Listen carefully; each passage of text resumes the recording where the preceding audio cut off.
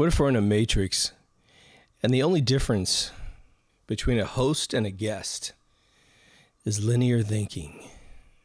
When I first heard that, I believe it was Marshall McLuhan, had come up with this idea that when man advanced his language from icons that mean things, right? So you want to say dog, so you show a picture of a dog. You want to say house, so you show a picture of a house. That when we changed from that, because we realized, oh my gosh, you have to create a symbol for every single thing that exists in reality that you can conceive of, we came up with an alphabet and a vocabulary. Regardless if you read right to left, left to right, top to bottom, or otherwise, the assertion is as soon as man took time to decipher symbols known as letters, known as an alphabet, into words, which were a vocabulary, he gained linear thought. Now, it could be said that since everyone can read, everyone has linear thought, and I wouldn't disagree. And I've mentioned this a few times on the show, in various places. But I'm starting to notice that we all know that social media, especially cell phones in general, and the short attention span, is hurting human beings. What I don't think we understand is the specificity of that damage to the human mind.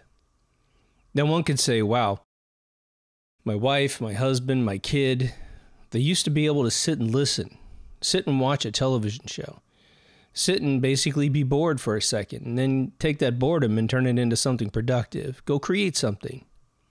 And now they just stare on their phone, stare on their phone. If the phone is put down for 60 seconds, boy, they got to have it back in their hand. If they ever get bored, they have to pick up the phone. It's a satiation. You're never to be bored. It's like I always say, climate change has got everybody thinking that everybody deserves 73-degree weather that's sunny. You should never have a blizzard. You should never have a lot of rain that creates flooding. You should never have an earthquake or a tornado or a hurricane. You are entitled to perfect weather constantly. If there's any bad news, unlike for centuries, for millennia, where maybe man would blame a god in the past, because man loves that part, right? They've got something to blame, not realizing that that blame game is going to turn into the most uniform tyranny that they have ever experienced in their lives. A carbon taxation system that's going to control how much they get to turn on their air conditioner, how many kids they have. The poor are going to become depopulated while the rich have as many kids as possible. The linear mind. Well, what would we contrast that with? What would we contrast the linear mind with to basically see if we have something else? And I would say the now mind. Now, there's a lot of like success groups out there that say, hey, you're planning too much and you're not taking care of the now. I'm not refuting that process at all. But that's usually within the context of a linear mind to understand how to use the power of now. Meaning, get off your ass and do whatever the hell it is that you've got on that list for your future, because you never get any time back, right? Time is the most exclusive commodity you have access to. And even though I believe we live forever and that reincarnation is definitely the game, perhaps back into humans for a little while, maybe into some other life force. Maybe you become an insect. Maybe you've already been all those lower life forms. That would make sense to me. And you're simply advancing your soul's matrix. Perhaps you're getting better at combining your soul and a body together so you have more faculties.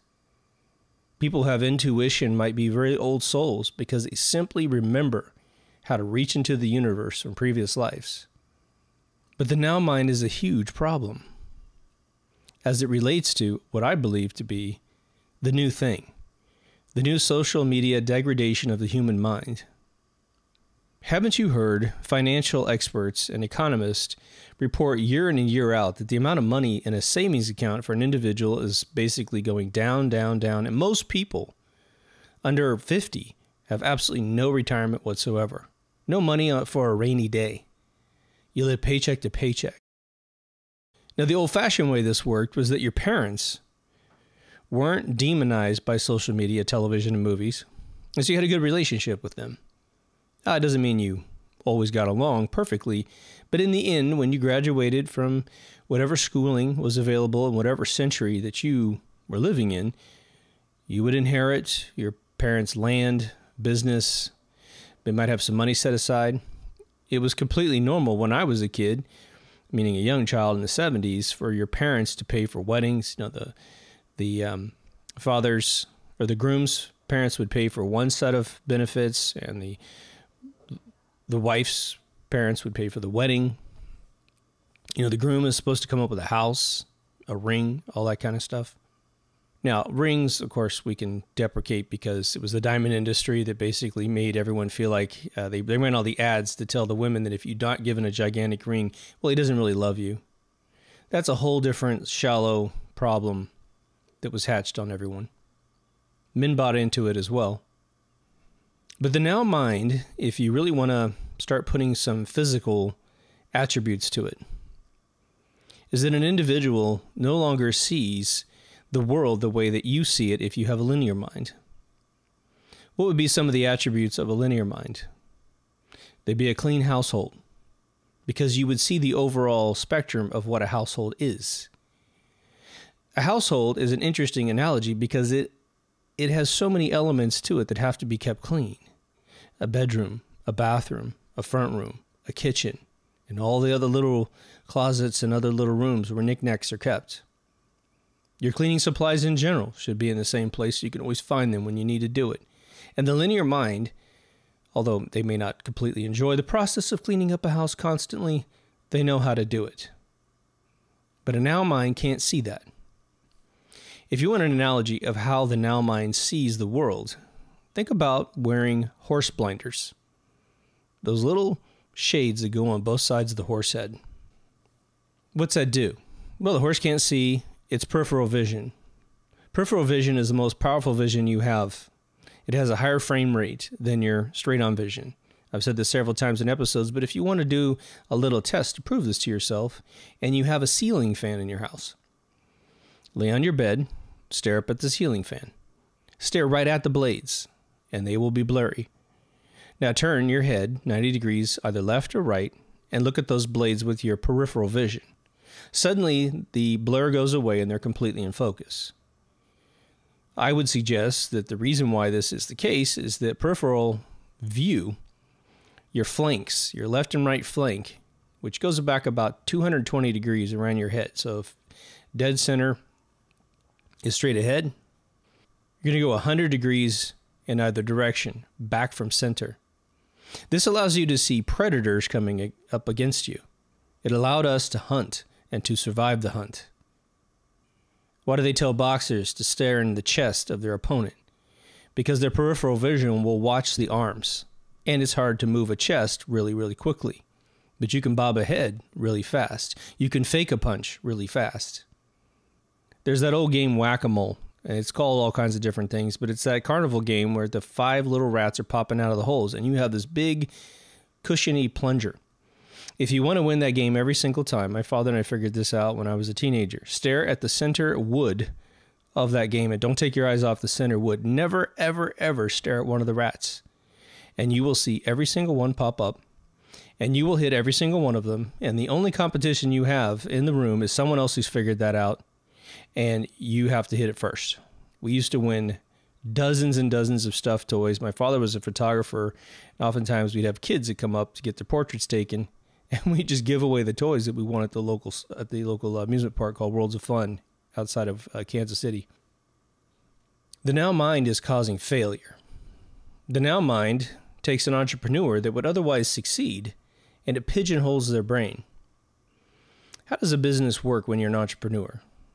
Well, it depends on how you're running your business, but let's say you have a service-oriented business. You provide a service, and the service takes a little while to complete. It's not like you're a plumber and you're going to go in one day, get the money, finish it on the first day, and then everyone's happy. Let's say you're in construction or something.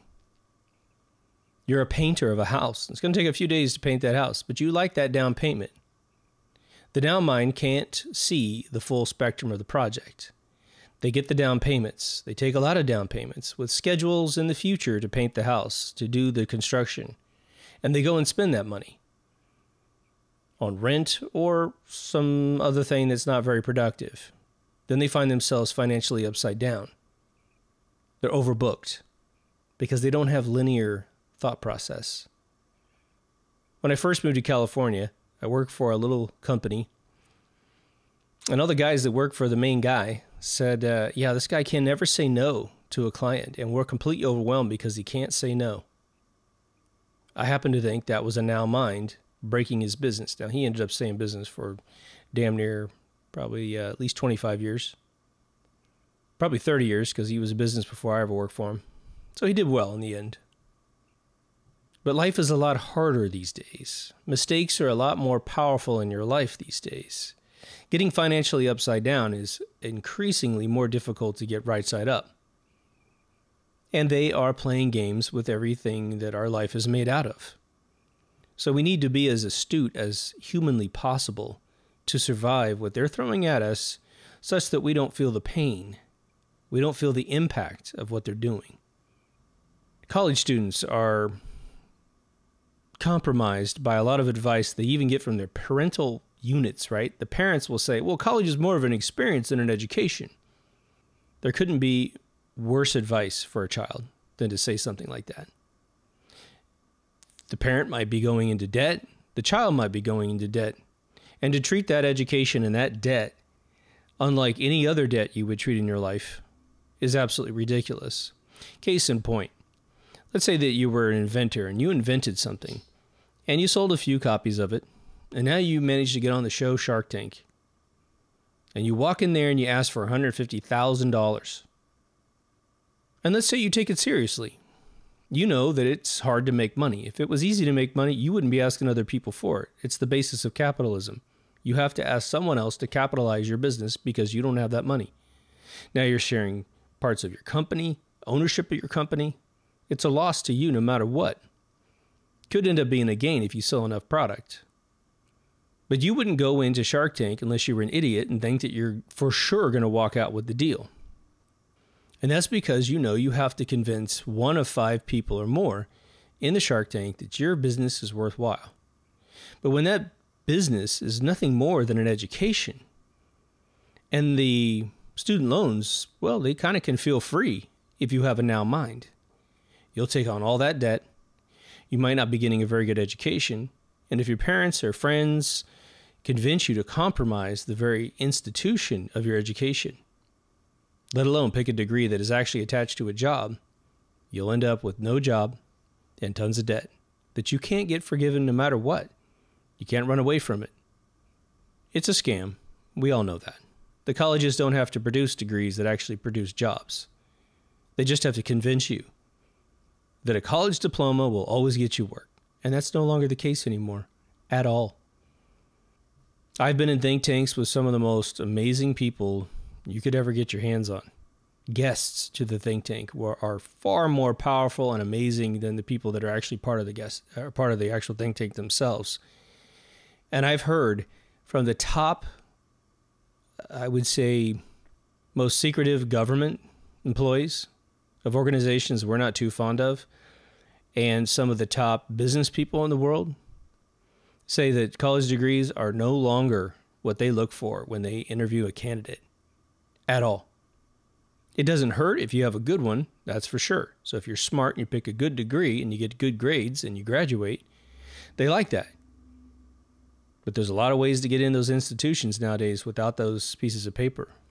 I am not a college graduate myself, but I have a portfolio that, young engineers would be lucky to have because I have an extremely linear mind.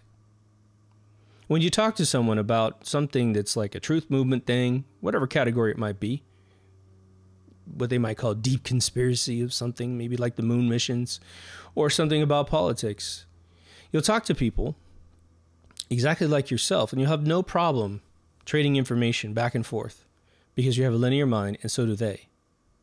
But sometimes you'll run up against a person where you're trying to talk to them, and you'll start seeing deer eyes within just a few syllables out of your mouth.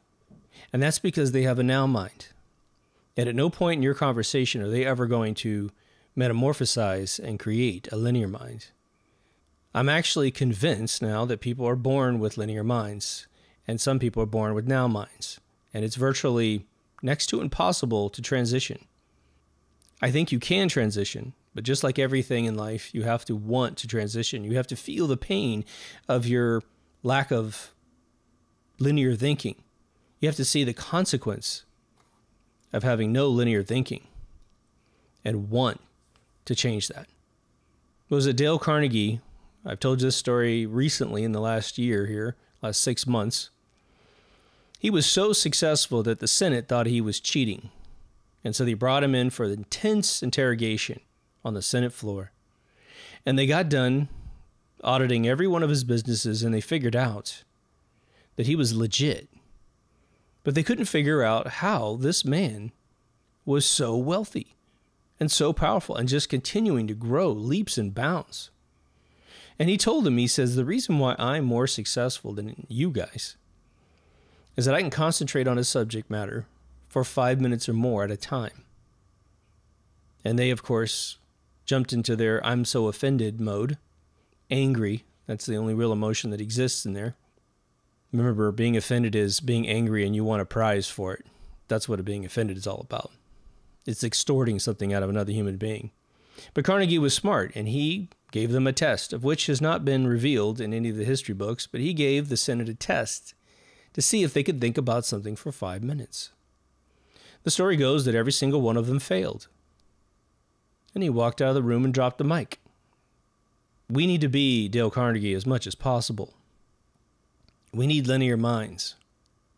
We need to be able to know what we can do with the time and resources that we have. The older you get, you might factor in the amount of energy you have in your day, and then build a plan and execute against it.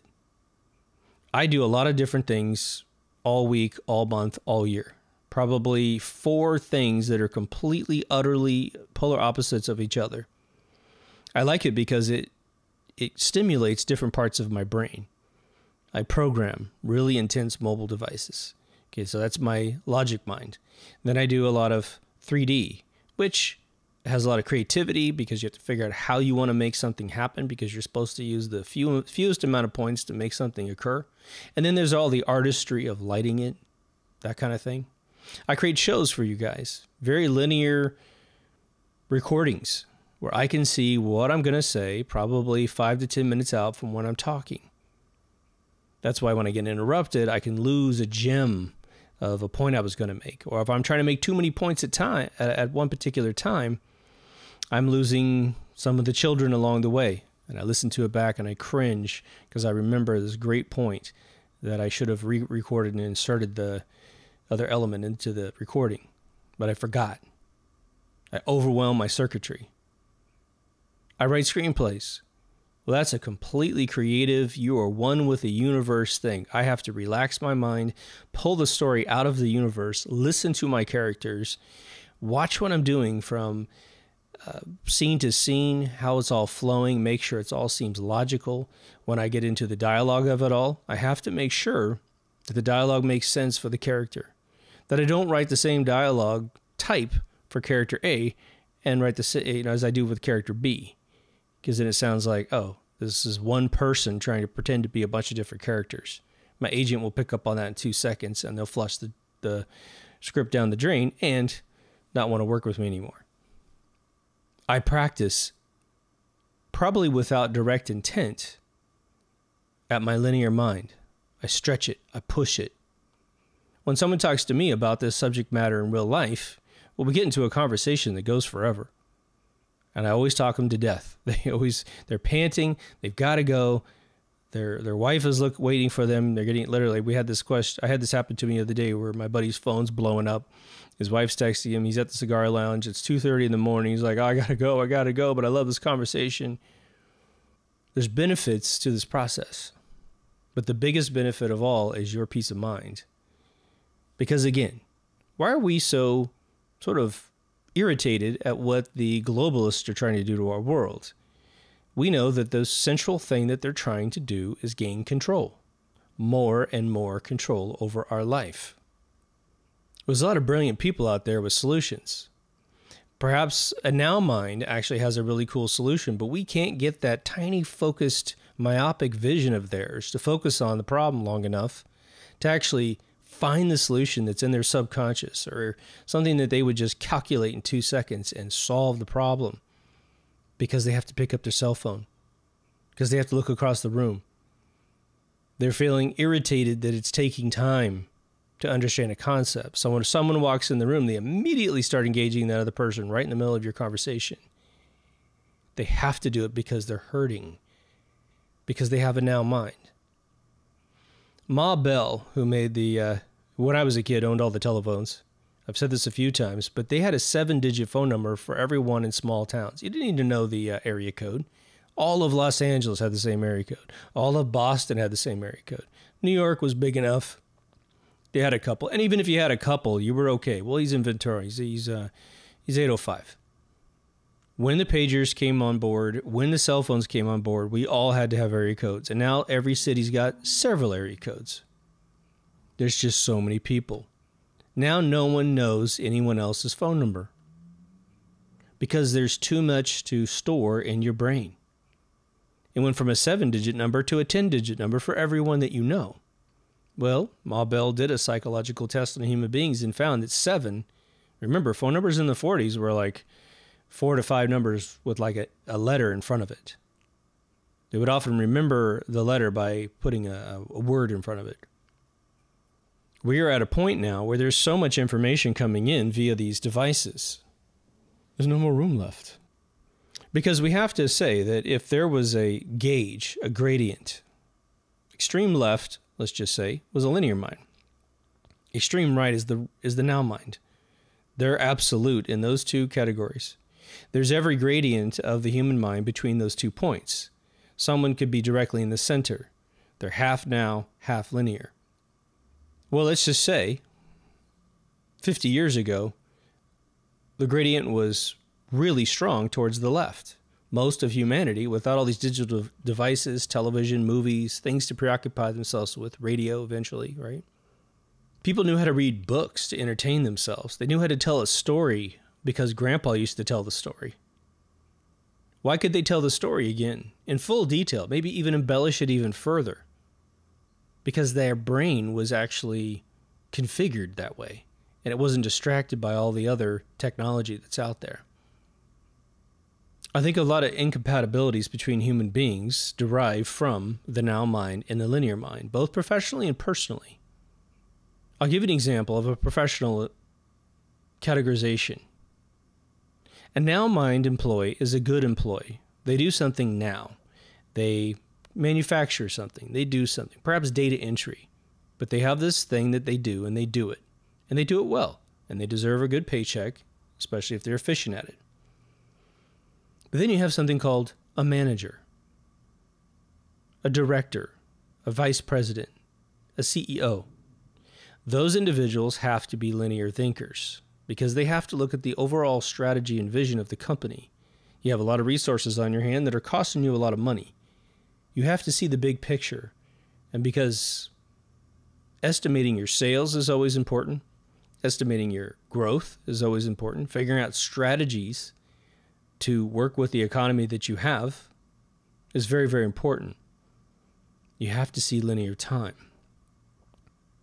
I've experienced people that are very now thinkers becoming managers, and they're usually not very good managers. Not bad people, they're just not very good managers. What's a manager that's a now thinker not do?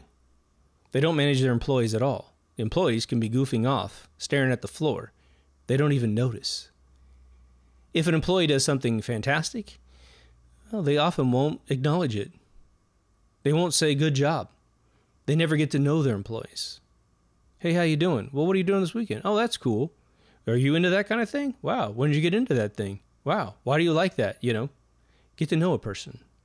A linear thinker sees each employee as a timeline. They see them from when they were little kids to whenever they're meeting them right now. And they know that they chose this career, usually, because something happened to them. Maybe it's serendipitous, maybe it's intentional. It's good to know why people tick, because then you can motivate them. The more linear you are, the more success you have. Now, over the last, say, 6 years, we had a phrase introduced to our lexicon, which I think is great. It's called 4D chess. Now, 4D chess is the extreme of 3D chess.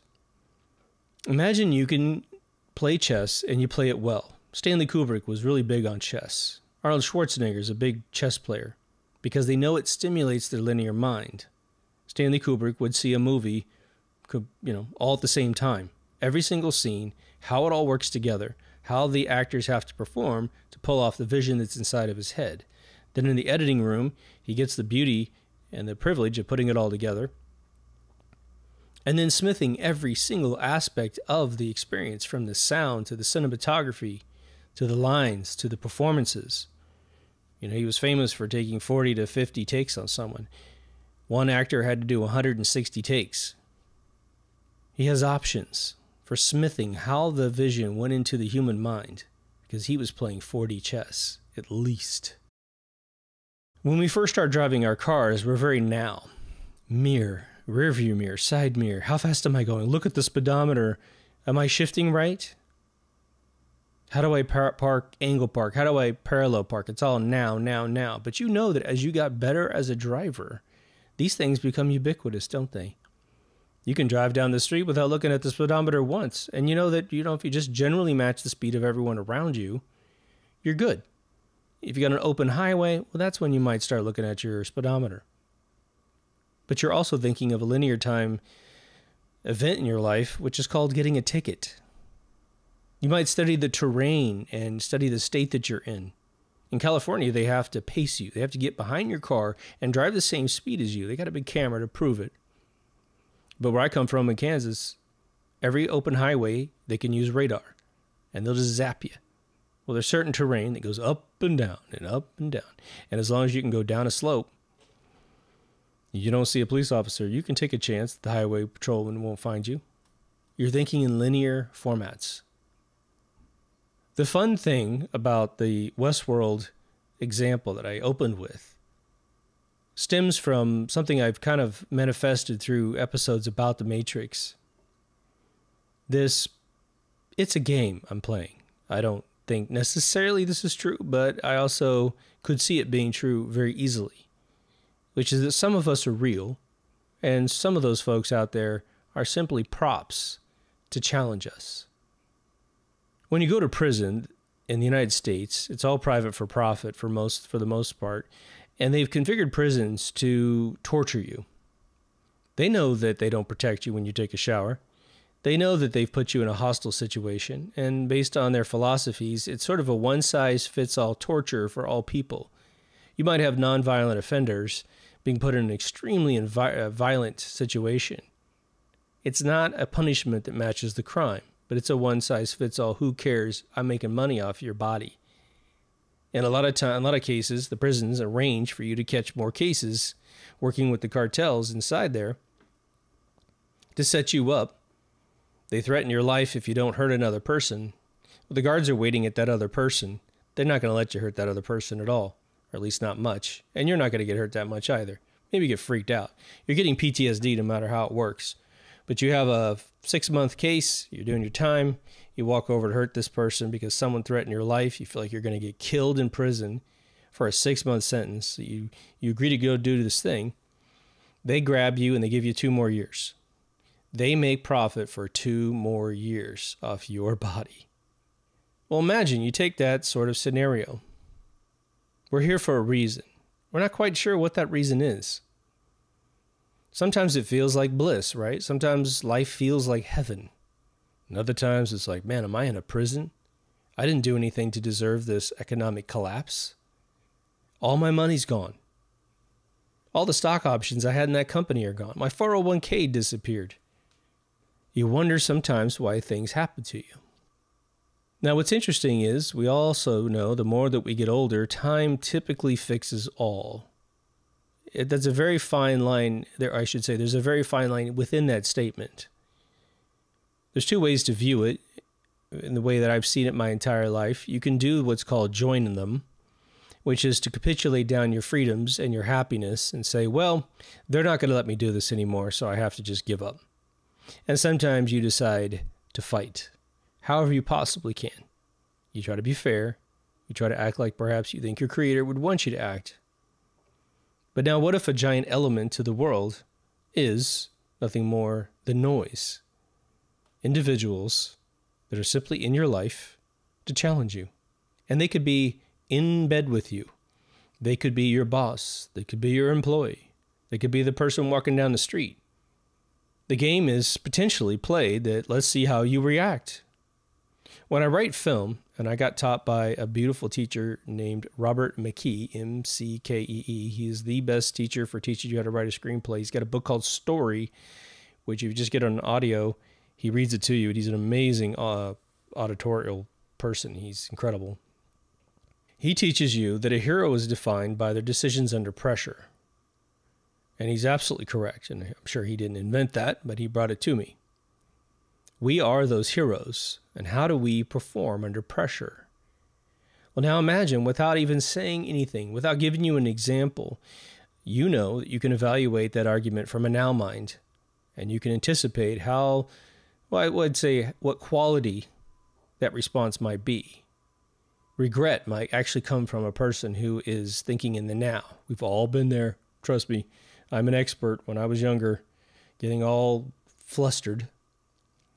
But as you get older, the linear mind seems to creep up on you as you sort of get, well, at least for my generation, you put down the phone more and more. The more you even launch Facebook or Instagram or whatever the hell you're looking at, you just want to puke in your mouth because you're like, ugh, my life has turned into this. This is what is my entertainment. You turn on Netflix one more time and you're like, oh my God, am I really going to just take the time I have here on Earth and flush it down the drain? Now, sometimes shows have a lot of, educational arcs in there for you, and they're very valuable to you. Like I would say, Westworld is an amazing show to watch if you're interested in The Matrix. Carnival is an amazing show. I've just watched it the 6th time.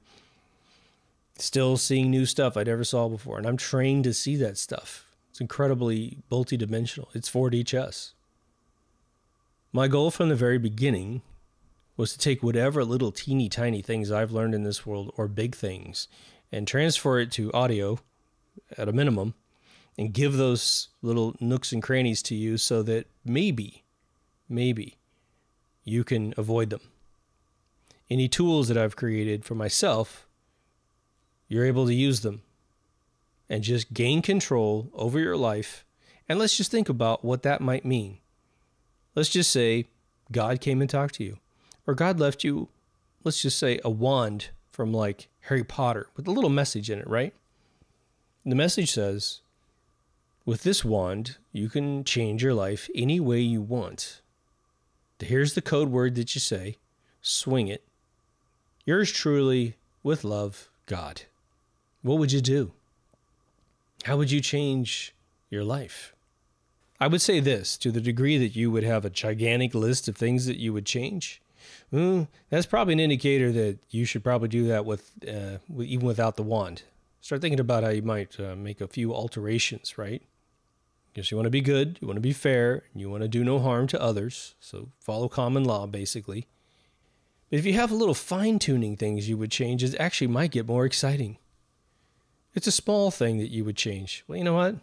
I sleep in a little too long. Or I go to bed a little too early, and I still got another hour of time in my day. Why don't I take advantage of that? Well, with the now mind, I don't think you would ever recognize what to do with such a thing. There would be no plan. And there's the old saying, failing to plan is planning to fail. I so believe in that, and I more profess that now in my own life than ever before. Now, it might be that young people are obviously born into a survival mode that is the now mind. They're not necessarily hosts in the Matrix, right? But a lot of us are looking at cell phones being handed to children, especially at restaurants and public places, because the parents are like, here, fuck off, I don't want to deal with you anymore. I'm so glad this cell phone just keeps my kid completely happy. If you do it, well, just know that you can stop. But imagine this. Let's just do another analogy. What if the other solution that you could do is to bring a mallet with you? And every single time you take your kid to a restaurant, because you don't want to parent and teach the child how to behave and make that a thing to do, You just hit them on the head, and it knocks them completely out for 20 minutes at a time. If they wake up and they're still being a little pain in the ass, you just hit them on the head again. Now, hopefully you realize that you're damaging your child's physiology. You're giving them concussions. It might end up causing them all kinds of neurological disorders. You'll probably end up killing them after a couple dinners. And so you wouldn't do that, right? You would be like, man, why would I? That's so stupid to even say that, man. I would never hit my kid just to make them get quiet. But what if giving them a cell phone, a tablet to entertain them, destroys their brain way, way worse than the mallet? At least the mallet will kill them and free their body from their soul so they can go get reborn in a better situation at a better time when someone doesn't give them a digital device to pacify them. Nope. Giving them a digital device ensures that they stay a now mind, inferior to the rest of the world that has a linear mind. They will always be controlled by a George Soros, by a Klaus Schwab. Always. Why? Because those dudes are linear and your child's not. All the politicians who are bastards in the world, all the business people that are bastards in the world, are all linear thinkers. Every single one of them. And they're damn good at it. The only difference is, I think they've realized, whether or not they call it the now mind people, which I'm sure they don't, they think that we're cattle when it comes time to send our children to war, and they train your kid to be a now machine. Special Forces, Delta, Navy SEALs, those are the linear minds that show themselves to basic training.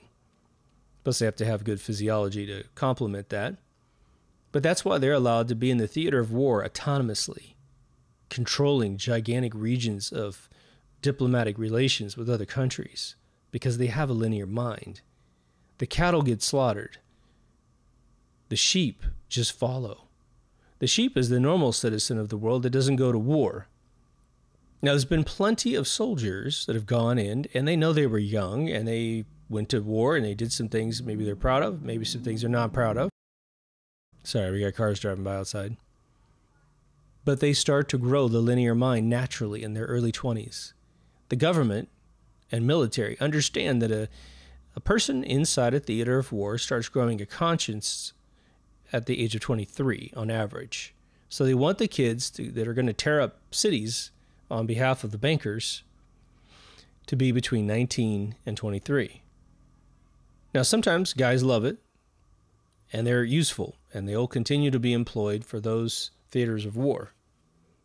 But you've seen situations in history, and it's dramatized in movie after movie, where individuals follow what they've been told, no matter what, at the complete expense of their soul, of someone else's life getting obliterated. Now, before I paint such a dark picture, I need to say that I really do refuse to believe in a hell as been defined by man. But I definitely think there's a little resting spot where you'll get a chance to think about what you were doing. But I also think once you leave your body, all of the paradigms that controlled you and maybe embarrassed you about your decision-making process, they die with the body. And your soul returns to the universe and understands the beauty of everybody getting along. Competition and competitiveness. I did an episode on this a long time ago.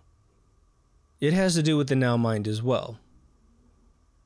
I'm actually pretty opposed to competitive nature, sports, competitive anything. Because competitiveness means that someone has to lose and someone wins. The more people that are in the contest, the more you have losers. In every single sport in America, there's one champion ring. Now, obviously, the team that gets to the finals also gets a ring, but one team gets the champion ring, right? And that means that every single team that lost, they got nothing except the last two teams. Now, obviously, you're proud to get to the finals no matter what, but it can't be configured in our world. It can, but this is the way that they think. The now mind doesn't see a scenario where everyone can win. The competitiveness is simply, we were really good today. Hey, if we keep playing this game, you're going to win eventually too. If you stay in the game and you're not a very good player, it's almost mathematically against that you won't become a better player. When I used to teach art for kids, I teach anybody art no matter what. I tell you this. Let's say you're an illustrator or a painter or something, right? No matter how much you draw and you don't like what you draw, you will always get better the more that you draw. Now, maybe within a particular session, you get tired and everything you create is a little bit less than the first thing you drew that particular day. But give it 24 hours, 48 hours, 72 hours. If you come back with that pen, that pencil, that paintbrush, you will get better every single time. And if you keep at it, you'll eventually start entertaining people with what you create. It's not important at all that someone else feel bad that they can't do what you do on the first day. It might be that for whatever reason, you're a natural. And what you can do at 10 years old, a 20-year-old can't do. But there's a difference. It's mathematical and has nothing to do with competitiveness. The 20-year-old simply hasn't done it as much as you have. The story of Tiger Woods is very, very well known. His father pushed him on a golf green when he was a teeny little kid. Well, of course, by the time he was in his late teens and early 20s, he was a master at the stuff he had done over and over and over again. Because the very function of driving and putting was muscle memory for him. He got so good at it, he put nuance into it. He had intuition. He started figuring out golf greens. He would immediately know a strategy the second he looked at a golf green that he never played on before. After a couple games on it, he'd figure out what the real anomalies are, and he would win a green jacket over and over and over again. Now, some of you might have failed in life, and you think, well, you know, I failed once, and that really inspired me to get better. So competitive nature actually works. If it works for you, I would never deny you a tool that works for you. For me, I didn't have to think about Michael Jackson crying in his dressing room because Prince came out with another album that hit #1, or vice versa. When I want to be entertained with the style of music that is Michael Jackson, I listen to Michael Jackson music. It makes me feel a certain way. When I listen to Prince music, it makes me feel a completely different way. Both of them are wins because I have multiple areas in my brain that enjoy the two different styles. If there's one thing we know about the world right now, is that there's a strategy going on, right? They are strategizing Agenda 21 into our life like crazy.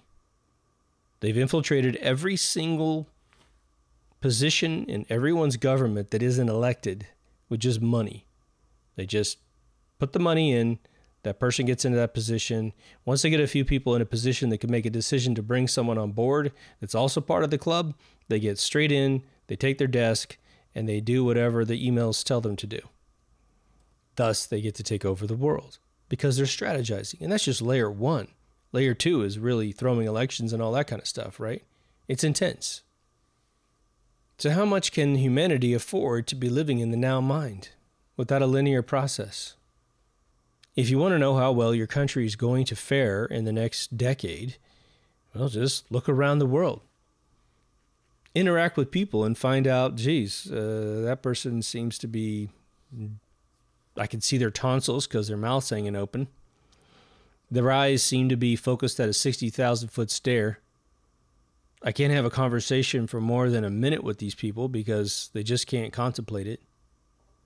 See, the thing is, when you're a big sports fan, what's interesting about it is there's rarely an intellectual depth to that human being.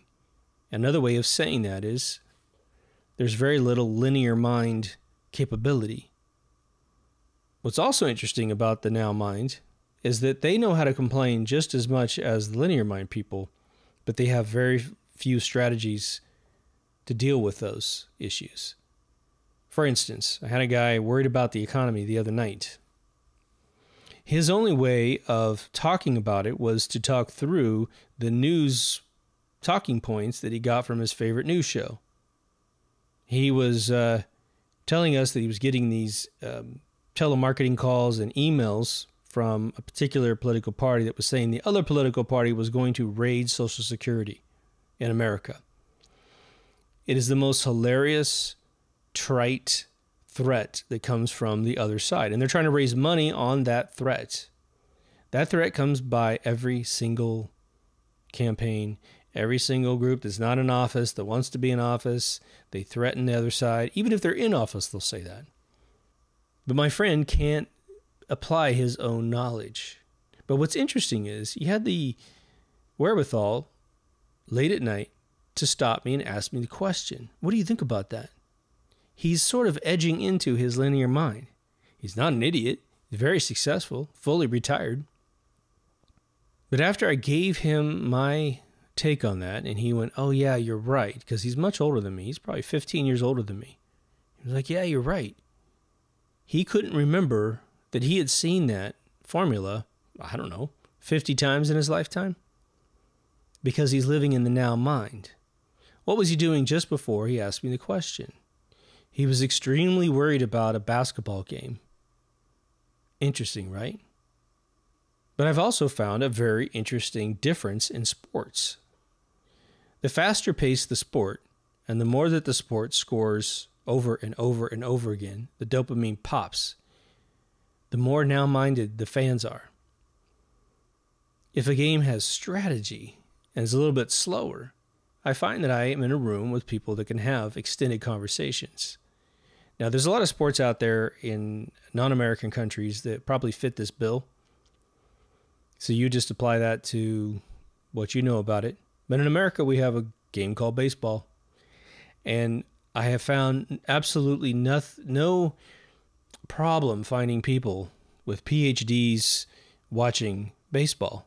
It's a wild thing. The people that hate baseball love all the really quick-firing sports. The repetitive strategies, the very, I don't know, let's just say maybe a particular game of basketball might have 20 things that can happen. In baseball, there'd be 60 things that can happen. The nuances of a pitch, of a hit, of a fielding play, all the different little rules that come into play. And no one has to act like a baby because somebody touched them on the field, right? I tried to watch soccer the other day, and I'm just utterly, which is called football in the rest of the world. I just couldn't believe that grown men with self-respect watched a game where a bunch of grown men who are obviously very well fit collapse on the ground and act like a fucking baby. And then 2 seconds later up playing the game like nothing happened to them. Dramatizing like a little girl on stage. I mean, it's absolutely, utterly embarrassing. That's my thought process on that. What you do is what you're good at. Always remember that. If you use your mind, then your mind starts growing, right? That's how you create new neurons in your brain. You stimulate the brain. That's what kicks off cell reproduction inside your neuron net, inside your brain. Don't use it, and they start shriveling up. I mean, seriously, you're not going to use a big part of your brain. Your brain will think it's overgrown itself. And either the circuitry just goes dormant because it's like, man, I got a Maytag ban in like 80% of my brain because it's not used. But you have to know this as well. I've said this a few times. When you start using your brain, especially in a new capacity, there's a very interesting phenomenon that happens that you need to be aware of. You will get tired. It's a weird thing. I'm always taking classes online. Always. If I play a game on my mobile device at night, maybe I'm watching a movie or something, and I'm just kind of like, okay, the movie's off to the side. I'm having fun, chuckling at various jokes that are happening in the movie, and I just want to play something on the side. Sometimes I just play stupid things, which are just, I'm building something up in a game, or I play like a math challenging game. They give me these crazy diagrams, and it's missing a number. There's all kinds of numbers all over the screen. I'm missing a number, and I have to find the logic in the patterns of numbers on the screen. Well, what's interesting about it is I love these types of games. My father used to buy me Dell Logic books when I was a kid, and I just found that as an app on my Android, by the way. And it's basically a table of information with a paragraph down below. So you get this massive reading comprehension because you're deciphering what data is true in this graph up above.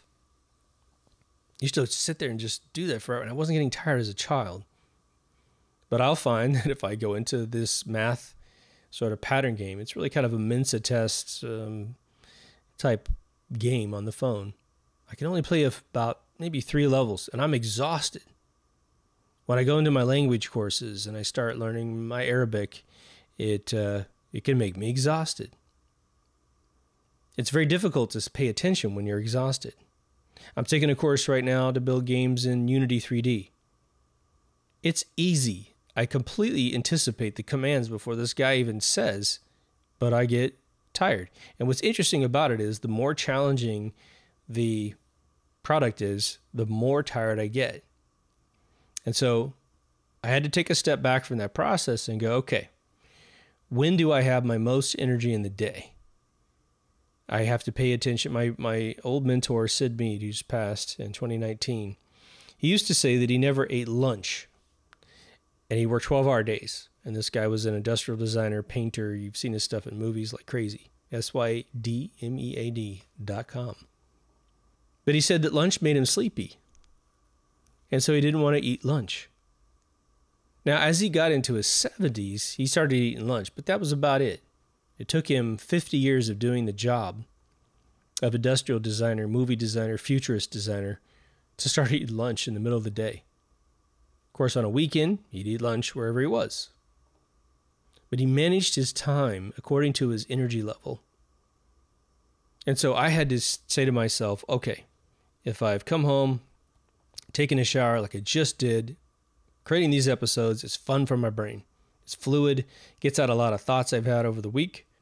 Because truth be told, the way these episodes come about is I have a conversation with someone, or I have a thought, and what I do is in my mind, I lay down a linear timeline of about an hour.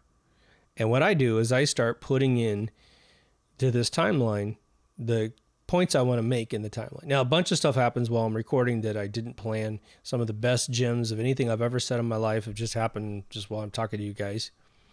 But I build a foundation and I kind of decide, do I have enough information to turn this into an episode? But you have to understand, I've probably got 5 other timelines stacked in my brain for other episodes. And so as I live throughout the week, I'm stacking stuff and interviewing people to make sure I've got valuable insights that aren't just mine to share with you guys. I'm pushing my brain and pushing my brain every single day. And it's like working out.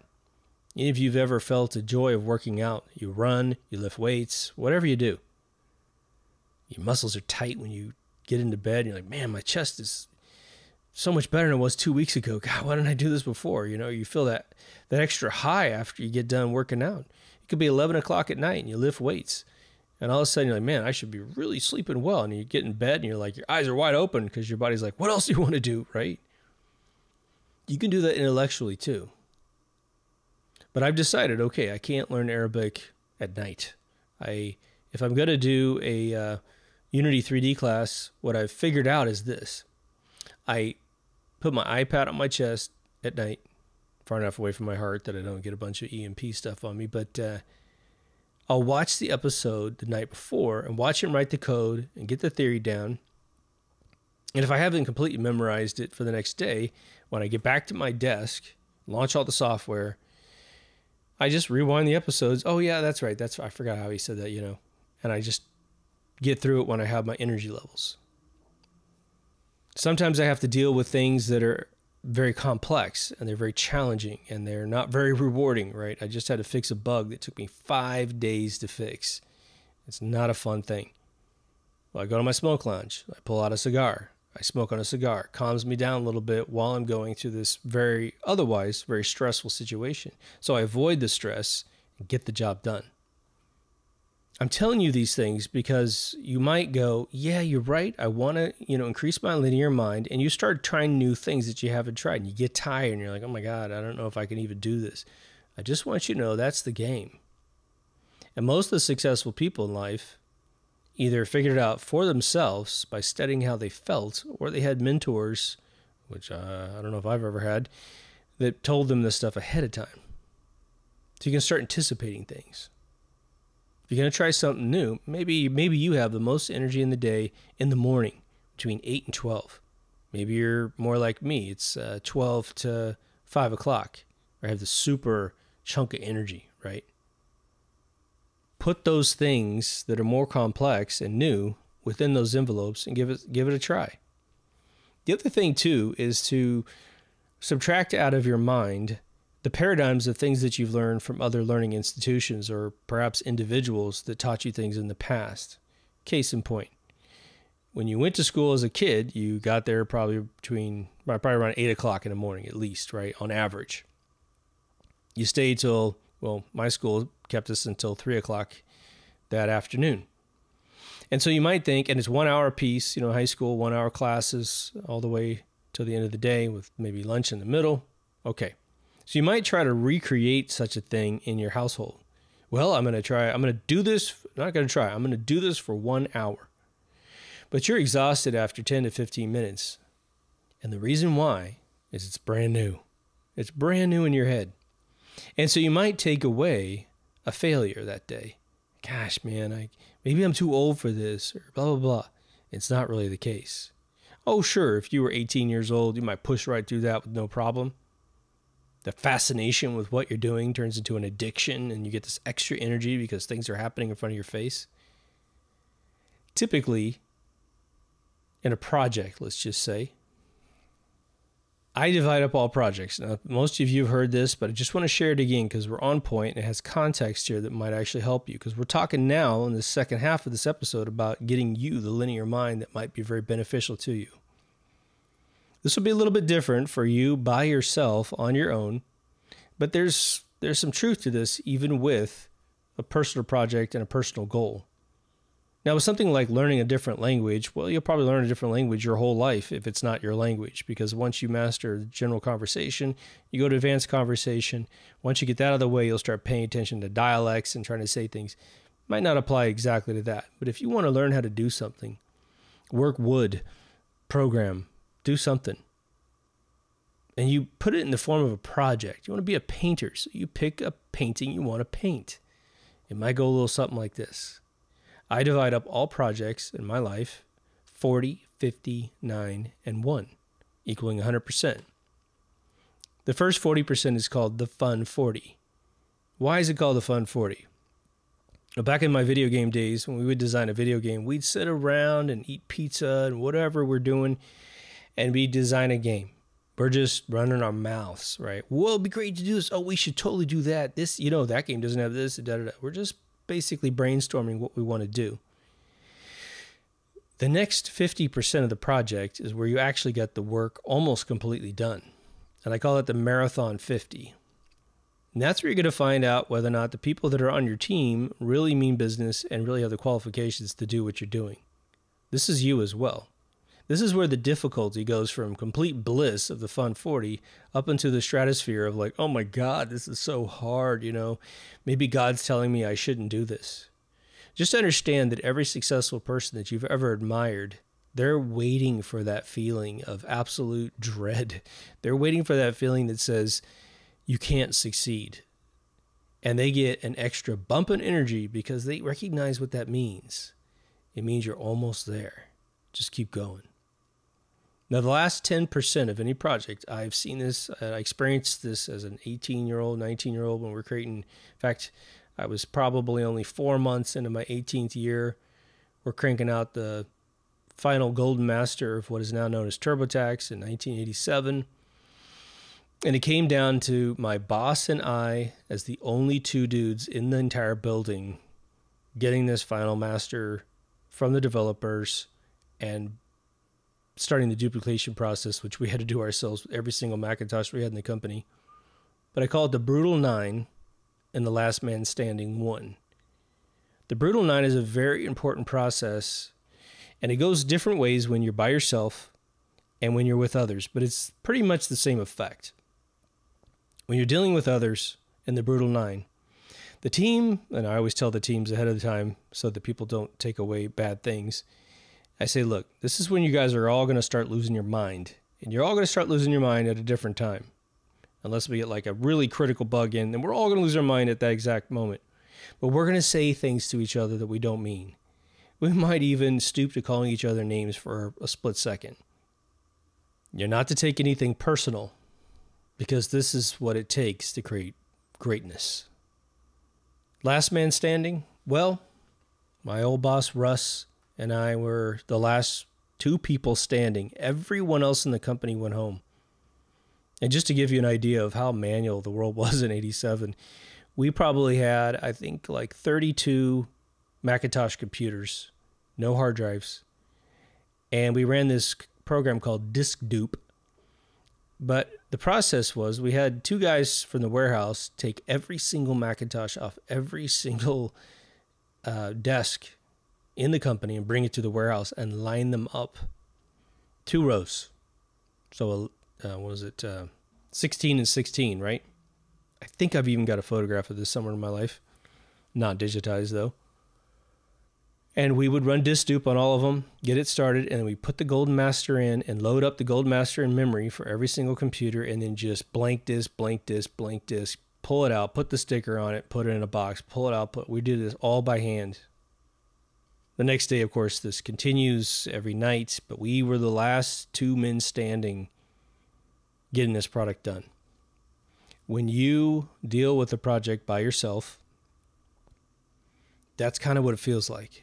And I know a bunch of you know exactly what I'm talking about. You have done something like this, and your percentages were different, I'm sure. The Marathon 50 for you could have been, you know, the Marathon 70. But there's nothing like the feeling of a job well done. There just isn't. And that's sort of what I think the kids of today have no recollection of. They've never done it. There's no memory of it. The closest thing a kid has to that today is playing a video game and beating the boss. But there's not an adult there going, hey, Jimmy, hey, Sally, what are you going to be when you grow up? It implies 2 different things. When you ask that question to a child, it's one of the most important questions you can ask a kid. Whether or not you get a response or not, if you're able to ask a child that and get them to answer at all, they have to process it and answer it, no matter what they say. You've taught them that there's going to be a point in their life, starting now, where they get to choose what they want to be. And that's power. That's control that you've handed that child with that question. But the second best part is you just made them search their database with their limited knowledge as to what they might want to be. It gets the coals stoked and cooking. You could walk off and you still will have infinitely augmented that child's future. The second thing that can happen, it was very common when I was a kid, is the second thing the adult would say, and the funny thing is the question would come from people that didn't know you more than your parents, because they didn't know what to say to a child, right? So it's this beautiful little paradigm that would happen, but they would say, if they were smart, well, you know what? I bet you whatever you choose, you're going to be amazing at it. You have a bright future ahead of you. Just those little tiny words. Just take a kid's future and you carve it out for them according to their own definition of what success is. At any point in time, they recontemplate the question. It's a big deal.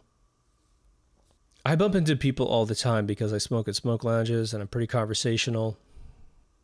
Some of you are kind enough to reach out to me. I do apologize if I can't get to you individually within a decent amount of time. If anybody takes the time to reach out to me, I usually always get back to you. As long as it's about something, right? But I do believe that in my lifetime, I've met plenty of people that haven't experienced any greatness.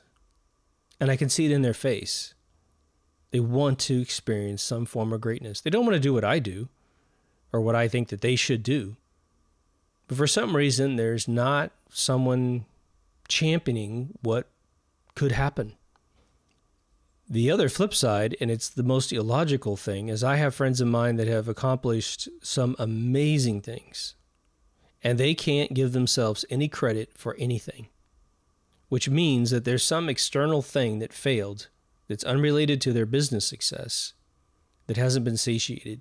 A lot of times it's, I conquered the world, and my parents never said anything about that, and that's important to them. Their brother, their sister, somebody else, a girl, a boy, whatever it is, their kids. I would say that the way to work this out is to keep going. In the end, you have to serve yourself and keep yourself happy. So celebrate what you get right, because you're your number one fan. I know it sounds all kind of professor positive, but it's the truth. And I'll give you a personal one of my own. I was always pretty capable as a kid. I made money. I was an entrepreneur from like the age of like 7. I actually sold products when I was between the age of 9 and like 12. And then I moved to high school and I sold stuff in high school. I mean, it was like I was always making something, programming something, doing something, right? I didn't really care whether or not my parents ever acknowledged me, because they kind of had me and then was like, well, that was a fucking wrong thing to happen. I mean, they didn't disrespect me or anything necessarily, but they were like really into their own lives, and they were falling victim to a bunch of the bullshit that was going on in the world. This is kind of how I see it in my older age, right? But I think, I don't know exactly what age I was, but I must have been around 2008. My father came out to visit me to go out with my kid. We're going to go to Disneyland. We had a good time. And I came home. I've told a story like once before, but we're on the point. And I was just walking into my house in Huntington Beach. My dad walks out the door and says, there's my boy genius. Something like that. Now, he has never said anything like that before, or I think even after, right? And I was shocked. I was like, whoa. That came out of your mouth. That's crazy. Because I always, he was very competitive with me when he was younger. I think he sort of resented the fact that things came to me very easily. That's just my suspicion. I'll never ever be able to ask him that, because he never gets serious about anything. And at this point, it's like, let's just have fun until you punch your ticket, right? So I have felt that weird thing. It wasn't important to me that, I mean, maybe subconsciously it was important, or it would have been nice kind of thing, but he finally did it. And at that point, it was funny. It was such a profound thing of like, whoa, the dude who never gets serious kind of got serious for a second. And I'm good with that. Like, he never really needs to say that again, because he exposed what he thinks about me that one time. It's not going to change unless I go become a serial killer, right? So I know what it's like to have things that are outside of your circle be important to you, and because they're not happening or haven't happened yet, you can't enjoy what you have. But what if I had consciously done that to myself, right? I'd done all kinds of stuff that was pretty damn impressive before I had my own video game company, which is when I got out of the car that day, right? I was probably 3 years into that company, making money hand over fist, really successful, really cool. But if I had said, woe is me, I helped create TurboTax as a young 18-year-old kid with like, I think 4 other coders and then the founder, and my name was in the credits, and then I went off and became a corporate database guy, and I became this internet guy, and blah, blah, blah, blah, blah, and I did this, and I did that, and I helped this celebrity. If I had said, oh my gosh, my mommy or my daddy hasn't called me and said something, and I gave up, I mean, look at how much other stuff wouldn't have happened.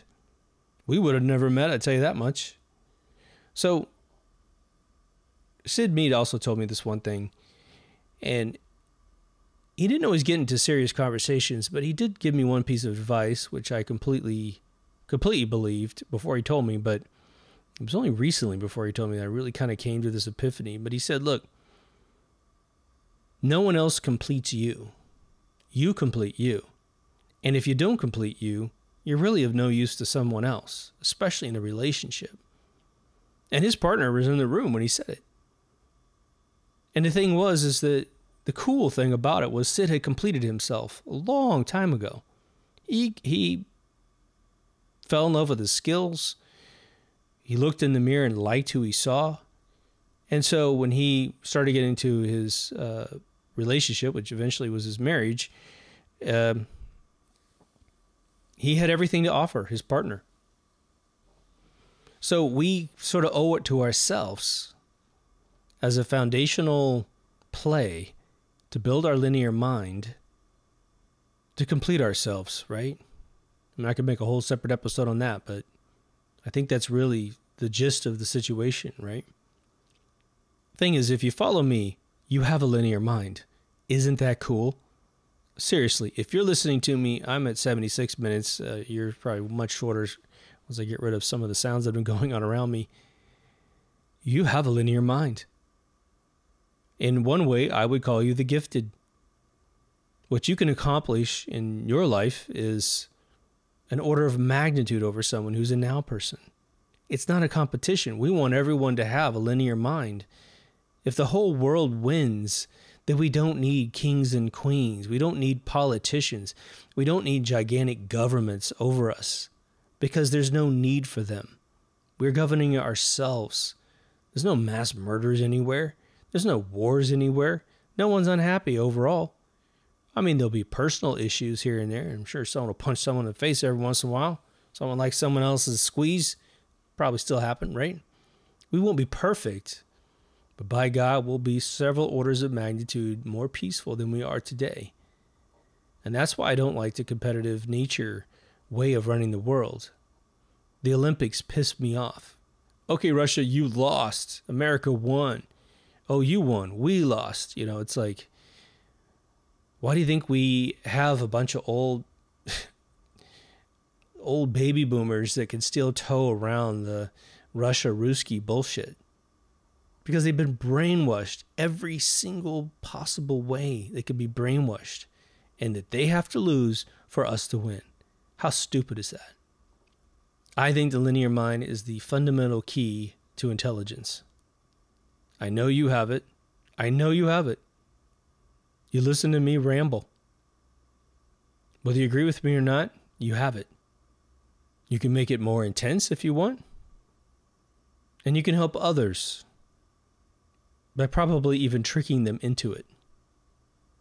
The cell phone is probably the single biggest enemy of the linear mind. You may mention this to someone else and say, you know, I heard this thing the other day that one of the ways that cell phones destroying people's brains is that they're losing the linear mind. They can't think about strategy at all. Some people will go, whatever.